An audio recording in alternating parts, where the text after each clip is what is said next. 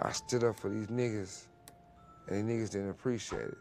So when I got locked up, these niggas cheated. I took on a fight for these clowns because I didn't want them getting robbed. And they crossed me. Oh my God. Oh my God.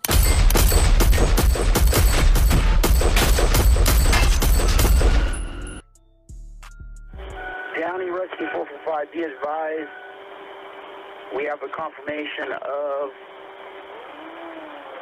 one Auto versus Ted, 142nd in Rosecrans. Trouble-plagued rapper and actor Tupac Shakur is dead at the age of 25, just about a week after sustaining 4 bullet wounds last Saturday night in Las Vegas.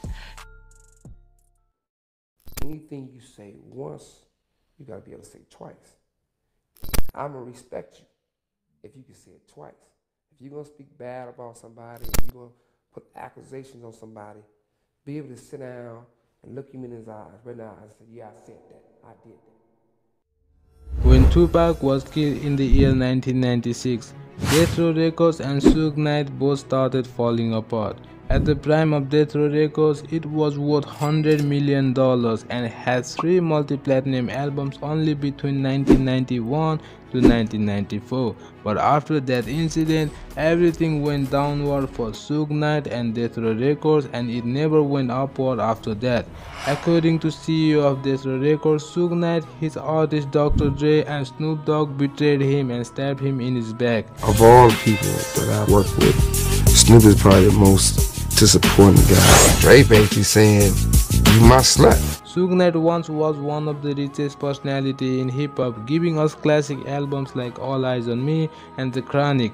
The man who made everyone around him terrified by his sole presence and was never scared of anybody. If any artist is having trouble with another party for royalties or money debt, the first guy they will call was Suge Knight.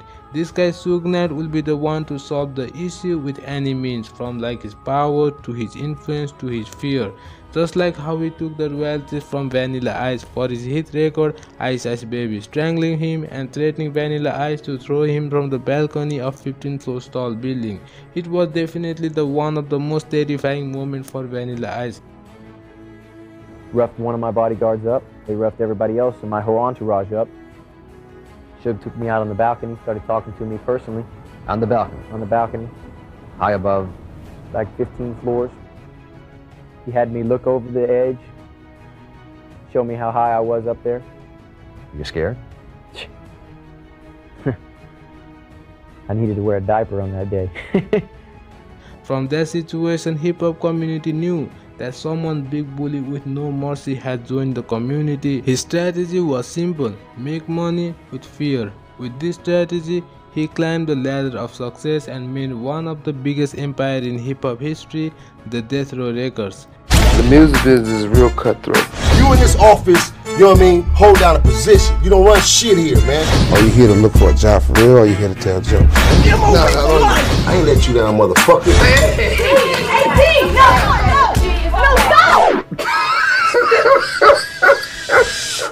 The whole West Coast hip-hop scene was under Death Row Records and Suge Knight. Each and every major artist in hip-hop like Dr. Dre, Snoop Dogg, Tupac were under Death Row Records. He was signing all these rappers forcefully. Whether these artists want to sign under him or not, they don't have any choice. Don't happen.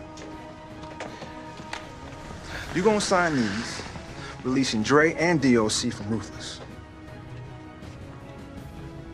If Suge Knight finds you, you are under him and his record label. Suge Knight signed all these rappers in minimum amount of money, not even $1 million. He used to give some cars or mansion in rich wealthy area of Los Angeles and some cash. Then boom, all your record sales, all your royalties will be under Suge Knight and Death Row Records. But we all know that bullies don't have great future, and that's the universal rule. And it certainly was the same way for Suge Knight. As I mentioned earlier in the video, after Tupac died from a deadly shooting, Death Row Records and Suge Knight went downward. Artists like Snoop Dogg and Dr. Dre were leaving the record label, and slowly Death Row empire started crashing out. He started catching multiple cases, spending most of the time behind bars. All the money that he made were fading, and eventually in the mid-2000s he went bankrupt. But after he came home in 2006, after serving 9 years in prison, he tried to build the empire again, but it never went same for him and his death row records. And eventually in 2018, he was sentenced 28 years in jail after he ran over two men named Terry Carter and Clay Sloan with his pickup train. One of the men, Terry Carter, died from injuries, and the other man, Clay Sloan, suffered injuries to his head and foot. Suge Knight has been experiencing health issues in recent years and told the judge he expects to die in prison. Once, Suge Knight was in the top of rap game. His influence over LA hip-hop scene was really strong. No one wanted to have problem with that man Suge Knight, but he made his own fatal downfall. His destruction was well deserved in the hip-hop history.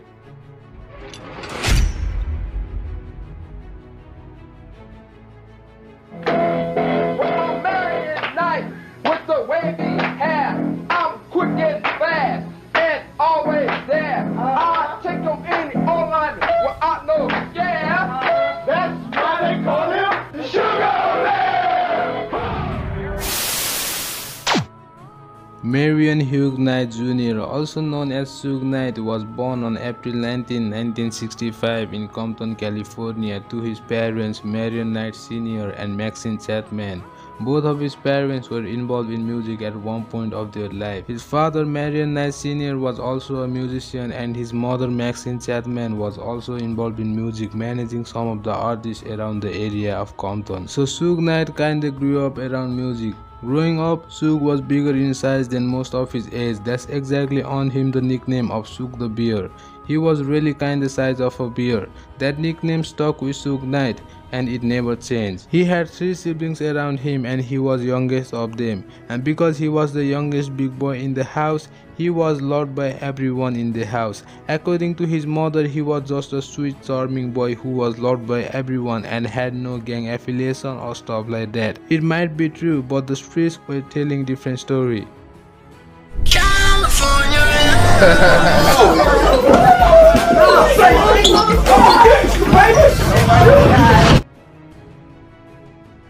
They was not scared of Suge Knight. They was terrified of Suge Knight. Right. I mean, terrified. Suge Knight was a very talented football player. Due to his size, he played for defense position, and in this clip you can see how good he plays the football.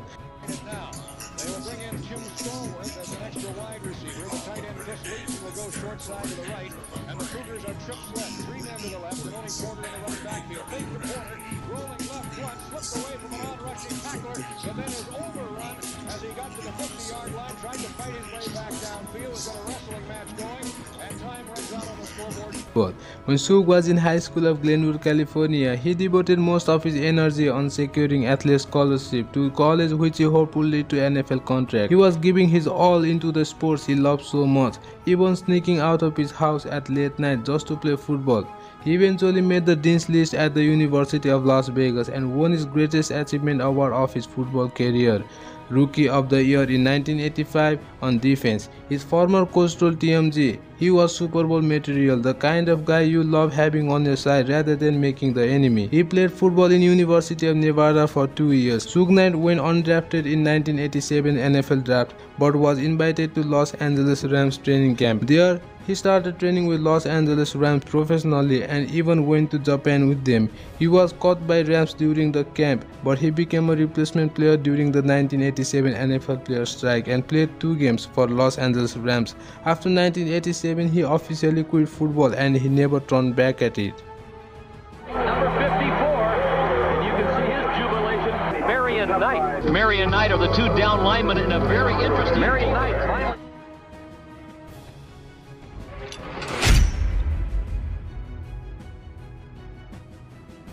After quitting football and taking the decision to retire from his favorite sport, Suge Knight started focusing most of his time in concert management and becoming a nightclub bodyguard in Club of Los Angeles. He knew his massive body size was already a suitable position for this profession and he was on advantage. This led him to gain the wide exposure of Los Angeles nightlife. He started to realize how fascinating the nightlife could be. All these city lights, girls, parties, and the money was also extreme. I think along the way he was being taught. all about the music industry, and he was fascinated. They took me on tour, and I learned on tour how every person who's writing songs is getting beat out their money, like their publishers. In the late 80s, he started managing. Eventually, he managed Jodeci, Mary J. Blige, DLC, but chocolate was his first success story. Suge Knight's taunting personality and massive size was cherry on the cake for him. He was building his influence over Los Angeles nightlife, and it's also said that Suge ruled over the top nightclub of downtown Los Angeles area like Papi and Sound Nightclub, where top music celebrities like Michael Jackson, LL Cool J used to hang out. From this job, Suge Knight gained few but very useful knowledge and information about music business and how money making it can be. He was also working as a concert manager in the area, managing different events throughout the city of Los Angeles. So in overall, Suge Knight was really making his way through the music business and expanding the connections throughout the industry. But Suge Knight gained his first major exposure of the music business when he became bodyguard of Bobby Brown. This changed everything for Suge Knight. He meets Bobby Brown at an after party. He kept Bobby Brown from getting hit by a crazy fan, and from there, boom, he's Bobby's bodyguard. Bobby Brown, who was a very popular singer and songwriter at that time, appointed Suge Knight to be his bodyguard. Bobby Brown saw the influence and fear that Suge Knight carries and how he handled himself in this kind of environment. Bobby Brown kinda showed Suge Knight the broad system of music business. Bobby Brown indirectly helped Suge Knight to establish his Death Row Records, but we'll get into that in a minute. Working as a bodyguard of Bobby Brown, Suge Knight was willing to take any risk, even saving Bobby Brown from bounty hunters. Yeah, you heard it right. The hit was placed on Bobby's head while he was touring with A.I.B. Sure. It was said that the hit on Bobby's head was $500,000, but when Suge Knight heard about it, he stepped into the scene and used his connection to resolve the issue. So you can know how influential Suge Knight became. This influence and fear of Suge Knight was going everywhere in Los Angeles. Bobby Brown wanted to go on tour, on my prerogative tour, but he owed some guys some money, and they had a contract on Bobby. They was out to kill Bobby. So we're not gonna be able to tour because Bobby's scared of these guys trying to kill him. So I confronted the guys, I dealt with the guys, and I was aggressive. And made that guy apologize to Bobby. So the word traveled around that, I was a stand-up guy. Suge Knight was getting clients. People were calling him to get their job done, and among those clients, his first and the most important client was Zap, aka Mario Chocolate Johnson. Johnson helped write a record called Ice Ice Baby for a white rapper named Vanilla Ice. The record exploded, and Vanilla Ice became the first rapper to really attain wholehearted mainstream acceptance. You can call Vanilla Ice that one friend who owes you money but always deny you to give the money. Yeah, that's right. That's the kind of person Vanilla Ice was. Vanilla Ice refused to pay Johnson just as he refused to pay Queen and David, whose record Under Pressure he sampled for Ice Ice Baby. Queen and David hired lawyers and sued Vanilla Ice. But on the other hand, Johnson aka Chocolate hired Suge Knight, who dealt with the matter in a less conventional way but far more memorable way. That incident has now become a part of music industry arsenal. So at that night, Vanilla Ice was chilling with his girlfriend in a hotel lobby of Los Angeles when Suge and his entourage approached him. When Vanilla Ice arrived back at his room, Suge was waiting for him. He took Vanilla Ice out on balcony and dangled him over the edge of 20 stories up. Vanilla Ice's life was flashing in front of his eyes. Vanilla Ice himself said, "I need to wear a diaper on that day." He had me look over the edge, show me how high I was up there. You scared? I needed to wear a diaper on that day. I was very scared. Suge told Vanilla Ice to look over the balcony and warned him that he would be thrown over it unless his client, Chocolate, was settled. However, in an interview, Suge Knight denies all these allegations, saying Vanilla Ice was only making stories. He says you had a number of men there with guns. You then took him out to the balcony, he says. And you said you're going to sign over the rights. Did you do that? No, I did not. It never happened? Never happened. You didn't take him out to the balcony? How that sound? It sounds like what occurs in other police reports involving you. Again and again, there's a pattern, Mr. Knight, where you do that. That's not true. So from this point, the terror of Suge Knight was officially formed. Many will argue, and with some authorities, that this was an act of criminal extortion and that Suge should have taken the matter to the court. The opposing view is that Vanilla Ice himself was conducting an act of robbery on a grand scale. Comment down your opinion about this situation, man. Suge had no faith in the legal system and especially lawyers, something that would later play an important role in his own downfall. But it's not too hard to see why young men from the streets like Compton were reluctant to place their faith in a legal system which had all too often failed them. So Suge had fulfilled one of the first key rules of business: find a problem and solve it for free. Suge Knight's next major client was a rapper called DOC from NWA and Dr. Dre. At the time, DOC and Dr. Dre were signed to record contracts with Ruthless Records, a label owned by Eric Wright, aka Eazy. But the business brain at Ruthless Records was Jerry Heller, a music industry veteran known for importing Pink Floyd and Elton John into America for their first tours. Jerry Heller really used an old industry trick to put Eazy in the front and the other members in the NWA on the back. Dick Griffey, the former CEO of Solar Records, described DOC and Dr. Dre contracts as the worst I'd ever seen in the history of music business and said describing them as a draconian would be kind. Suge's brief in this instance was not to collect an unpaid bill as it was the case of the Johnson vs. Vanilla Ice, but to enable Dr. Dre to release music outside of his contracts with Ruthless Records. This time, Eazy found himself on the receiving end of Suge's service, and Dr. Dre was duly set free to record on the condition that Ruthless Records would be paid a percentage of all any proceeds. From that point onward, Suge and Dr. Dre began to redefine hip-hop as a genre and as a business, and they took it to another level. Dr. Dre, Suge, and several others established Destro Records, and they set change in hip-hop, and Dr. Dre was duly set free to record on the condition that Ruthless Records would be paid a percentage of all any proceeds. From that point onward, Suge and Dr. Dre began to redefine hip-hop as a genre and as a business, and they took it to another level. Suge personally developed the template for successful hip-hop entrepreneurs to follow, from Puff Daddy, Birdman, Jay-Z to Damon Dash. All have followed his lead and borrowed significantly from him. According to Dick Griffey, Interscope, the now world-beating record label established in 1990 by music producer Jimmy Iovine and the billionaire movie mogul Ted Fields, was on the verge of closing shop a year after its formation. Fields was apparently tired of pouring his money into what was essential of following venture. The company hadn't really had any major success. Lack of major commercial success aside, Interscope did have a reputation for championing gangster rap as a genre at a time when it was political and commercial suicide to do so. The debut album of Dr. Dre, Suge Knight, and Destro Records was Chronic.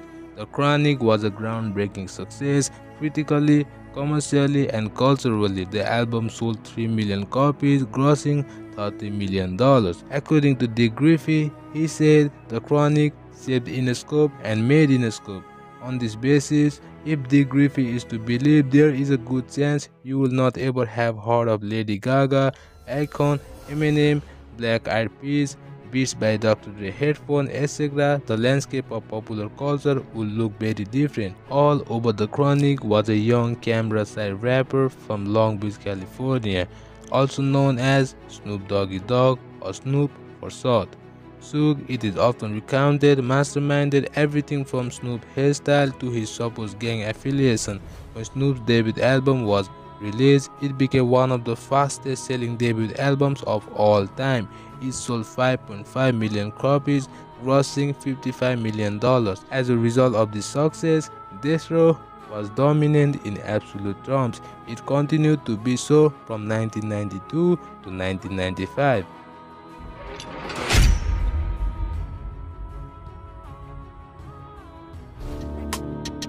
Checked my contracts out. Sure enough, it wasn't worth the paper they were written, you know? And that was that for me. So I said, Dre, look, ain't no use of going back over spilled milk. I got a vision, Atlas, you got a vision. Let's just start fresh. Suge, he was aggressive, and he really seemed like a go-getter to me, you know what I'm saying? And he was making things happen. That's all I really care about, is getting in the studio making music. If you're gonna help me with that, so be it, let's keep it moving. What's the urgency, Dre? What? I'm out. I'm out of death row. The fallout between Dr. Dre and Suge Knight was more of a profitable thing to Death Row Records, because after Dre left Death Row Records, Suge and Death Row found a prodigy named Tupac Shakur, but we'll get into that in a minute. Now let's see how Dr. Dre and Suge Knight came into the situation. When DOC told Dr. Dre about Suge Knight and his influence over rap scene, Dr. Dre immediately knew what kind of guy Suge Knight is. Dr. Dre told TMZ, I knew Suge was a bully, he was sourcing somebody to start business with, and we went straight into that murder zone. Dre knew Suge was going to make more money off of their music than themselves. This caused Dre not to fully trust someone like Suge Knight. This was also one of the reasons for Dre and Suge fallout. Dre and Suge both were from the streets of Compton. They both knew the outcome of being on gang. Dr. Dre released his highly anticipated album The Chronic through Death Row Records, and it instantly became one of the best-selling albums in hip-hop history.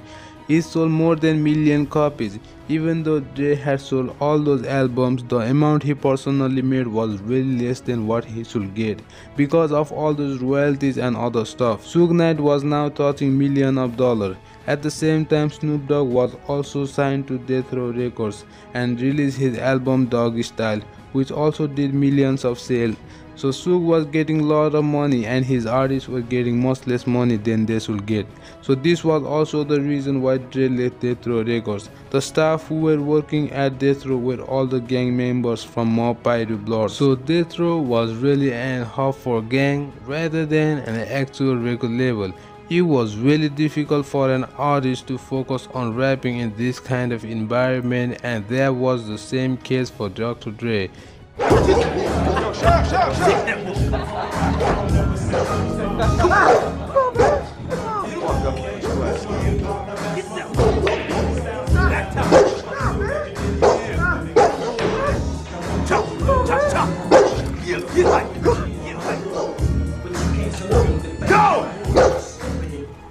What the fuck are y'all doing?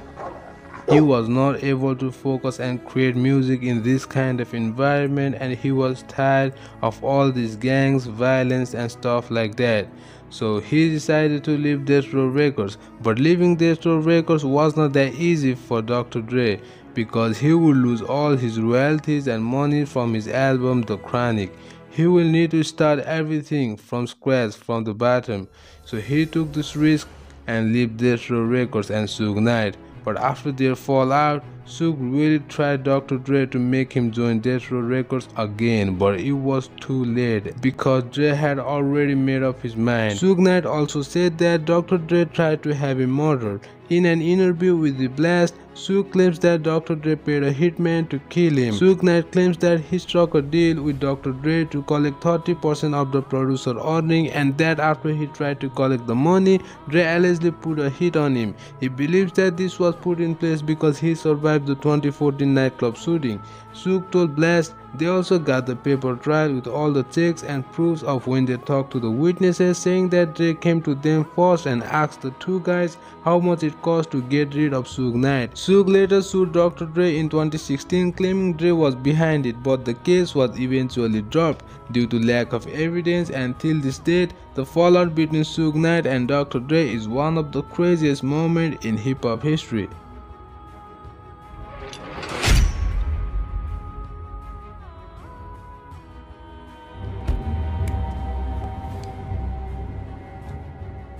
$3 million, one per album, up front, and a house for your mom. That's it? Yeah. All right. So when can we do this? When can you sign? Show me the pen. This is my pen right here.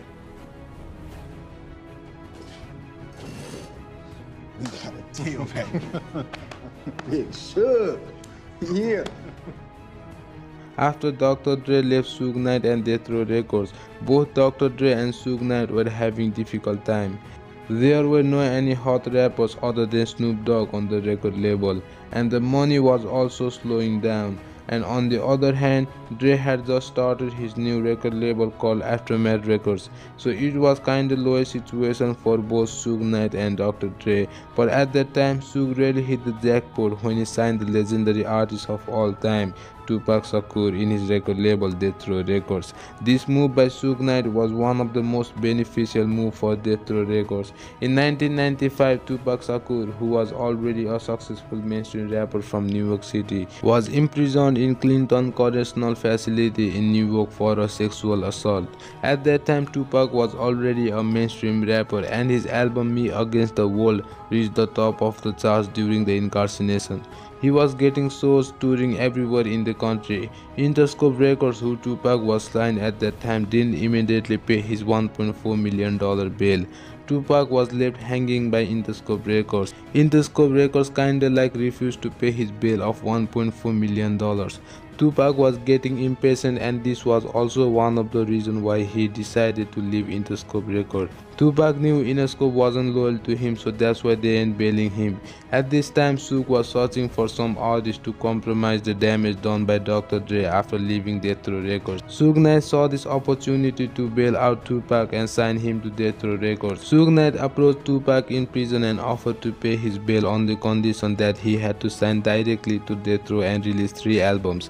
The impatient and desperate Tupac immediately agreed to sign to Death Row Records. It was probably one of the best decisions made by Tupac for his career. It is also said that Tupac signed the contract right there in the prison cell.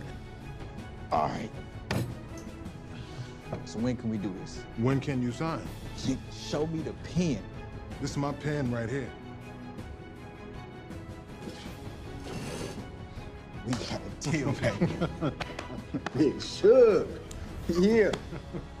After signing Tupac, Death Row and Suge Knight both started getting back on the track and started touching some really big amount of money. Tupac also touched the height of his career. It was both win-win situation for both Tupac and Suge Knight. Tupac was duly released from prison and recorded his best album, All Eyes on Me, a 27-track double album, which took only 2 weeks to finish. The album went to sell 10 million units, grossing at least $100 million. That is a profit margin of 7,042% on an initial investment made by Suge Knight of $1.4 million for bailing Tupac. This was probably the best investment made by anybody in hip-hop history. After this, Tupac and Death Row Records were top of the game. They were the hottest rapper out there, but only this album didn't make Tupac a superstar. His beef with Biggie Smalls, Puff Daddy and Bad Boys Records was also one of the reasons of his popularity.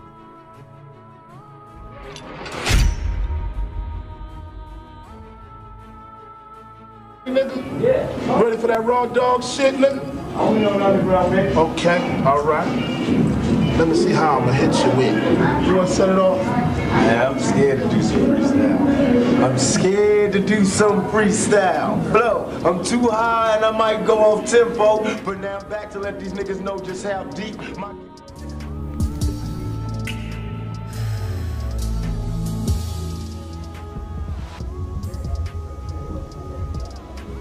When Tupac came out to Quad Studios, there were guys waiting for him. He ended up getting shot.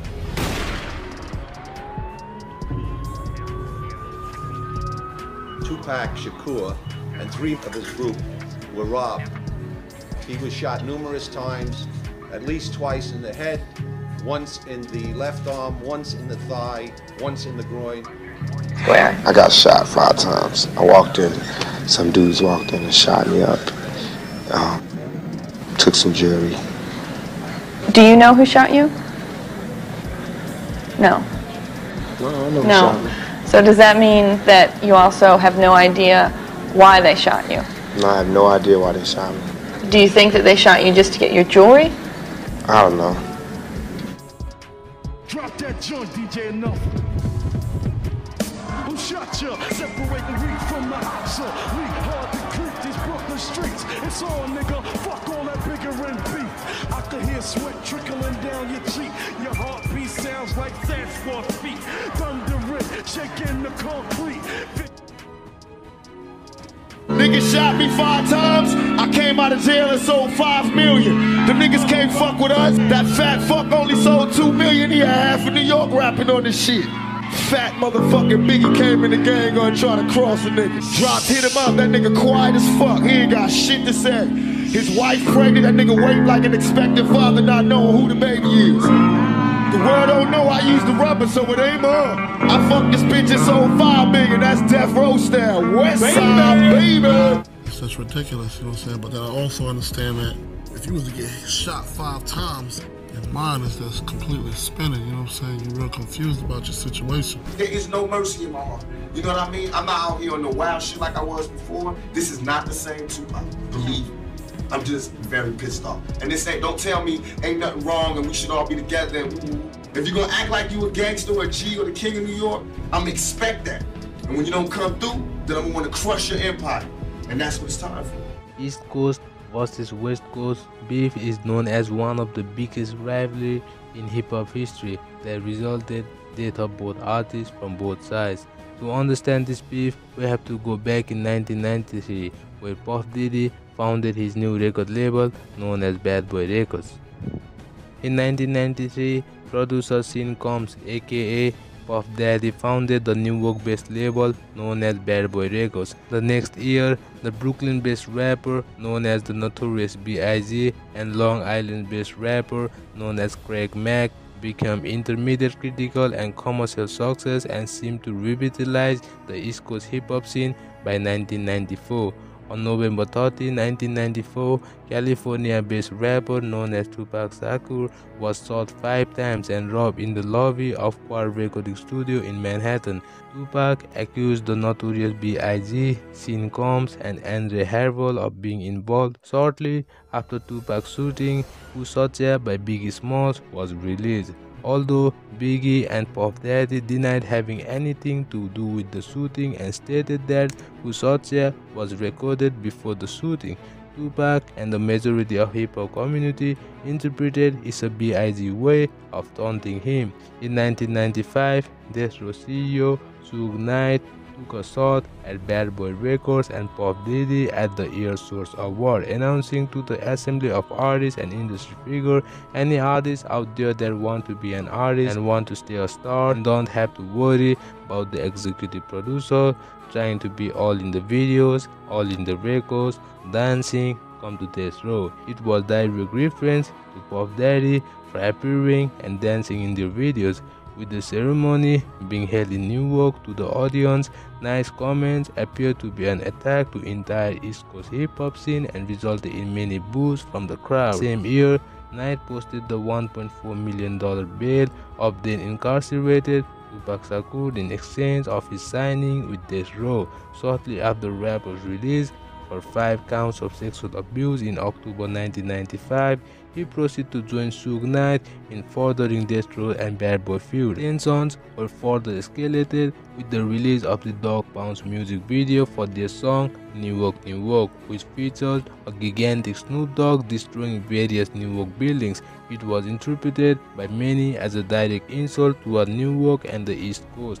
Although the song itself does not feature any dishes, the Dog Pound was allegedly even shot at while making the video in New York City. In early 1996, in response to the song New York, New York, the duo Capone and Noreaga featuring Mobb Deep and Gaddafi along with the producer Marley Marl released the single LA LA, which introduced New York's hook, remixes the original beat both in Iraq and Kuwait mix, and in the music video shows the same air source of Manhattan as well as Havoc and Prodigy beating up and showing DPG member Kurupt inside the trunk of car before releasing him in a block and chasing him on the top of the rooftops and killing him. After the release of Who Shot Ya by Biggie Smalls, Tupac appeared on numerous tracks, aiming and threatening Biggie Smalls Love that and song. Bad Boy Records. Whenever it The list comes of the on, it songs makes me that Tupac disses Biggie Smalls and Bad Boy Records were Against All the Odds, Bomb Fast,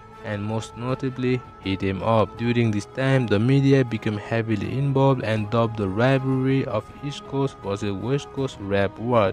This resulted in fans choosing the sides. Although an official retaliation record was never released by Biggie Smalls or Puff Daddy, but certain lyrics from his catalog were interpreted by listeners me as feel subliminal strong. thoughts at I thought I Tupac told y'all that and we whole were West Coast. Puff Daddy denies all these theories, claiming that Biggie Smalls would call Tupac Shakur by his name if he were to diss him. On 13 September 1996, Tupac Shakur died after being shot multiple times 6 days earlier in a drive-by shooting in Las Vegas, Nevada. Although the gunman remains unknown, the murder is generally attributed to the Southside Crip Street gang, possibly shooter Orlando Anderson, who are believed to have won't shot stop Tupac till we Shakur back to cruising avenge the through beating Harlem. of one of his members by Tupac Shakur and his entourage a few hours earlier. 6 months after Tupac's death, the notorious B.I.G. was killed in a drive-by shooting by an unknown person in Los Angeles, California on date 9 March 1997. To this day, both murders remain officially unsolved, yet many believe Suge Knight to be involved in the death of both artists.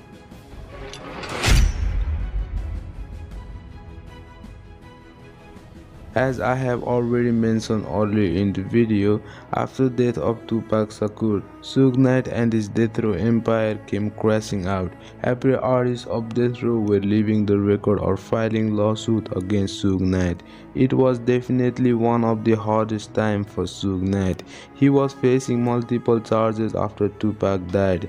It's like trouble always found a way to Suge Knight. In 1996, he was incarcerated for probation violation and was sent to jail pending a hearing on probation violation that happened on September 7, 1996, when Suge Knight and his Death Row entourage, including Tupac, attacked Orlando Anderson in MGM Grand Hotel of Las Vegas. This resulted 9 years in prison for Suge Knight, but was granted early release on August 6, 2001. But short after, in 2003, Suge Knight was sent to prison again for violating parole when he stalked a parking lot attendant. Death Row income was rapidly declining because Suge was in and out of prison. In 2006, he was engaged in another dispute with Snoop Dogg after Snoop insulted him in an interview with Rolling Stone magazine. In January of 2008, it was stated by Fierce that Knight was one of the members of Mob Pyro Street Gang in a crackdown by authorities in the city of Compton. At the same year of 2008, Suge Knight officially accepted that him and his Death Row empire have fallen apart and filed for bankruptcy. Suge claims that he have no longer any money in the bank. He also filed a lawsuit against Kanye West and his associates. The lawsuit focused on August 2005 shooting at Kanye West's pre-video music award party, where Knight was wounded by a gunshot to the upper leg. His trouble with law and legal issues kept on going in future. In 2009, he had altercation at private party in Scottsdale Hotel, where he was taken to emergency hospital. In 2012, Suge was arrested in car after they found several drugs and cannabis in his car. In 2014, Suge was shot at a pre-video music award party hosted by Chris Brown. He was shot 6 times. Even though he was shot 6 times at that time, he was able to walk from the venue to an ambulance and he underwent a surgery. But after all these charges, Suge Knight pleaded guilty in 2015 hit-and-run case that landed him 28 years of prison sentence.